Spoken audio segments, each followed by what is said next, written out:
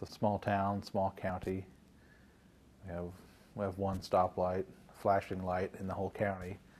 So if our driver's ed kids want to practice with a stoplight, they have to go up to the next county. It's a pretty typical classroom with textbooks and some basic chemistry supplies, and a lab room that was somewhat antiquated. If you had showed up there 50 years ago, it would probably look about the same. It's a different experience. Ask a chemistry teacher in a rural school district to name the biggest challenge they face, and you're likely to hear one thing time and again. We have one math teacher, one English teacher, one science teacher, and you have no colleague to bounce ideas off of, to hear new ideas from, to test out hypotheses and new philosophies and new strategies. That aloneness, people sometimes get stuck in a rut just because they're alone and they don't have any opportunity to stretch and grow and get new ideas. The University of Illinois' Institute for Chemistry Literacy through Computational Science gives more than 100 teachers from the state's rural schools that opportunity to stretch and grow, and to develop a network of colleagues that they can tap for the rest of their careers.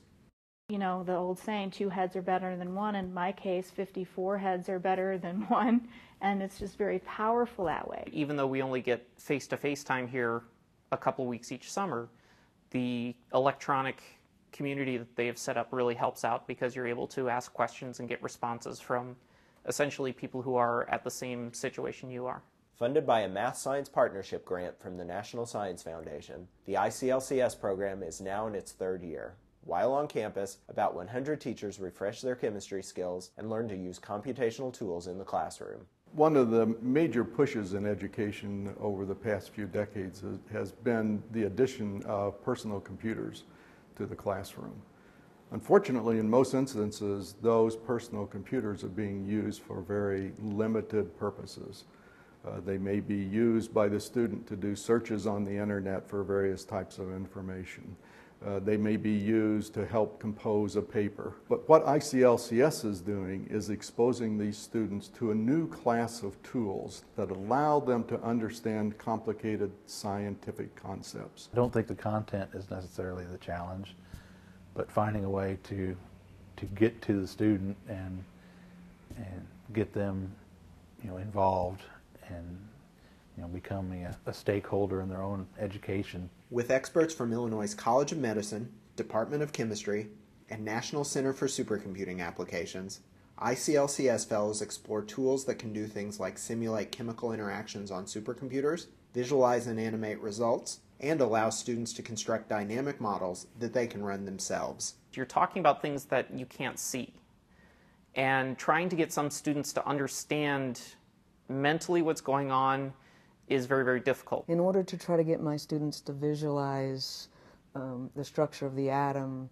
with the quantum model and the orbitals and where the electrons are, I would have no tool but to go to the blackboard and draw them and have the students draw them.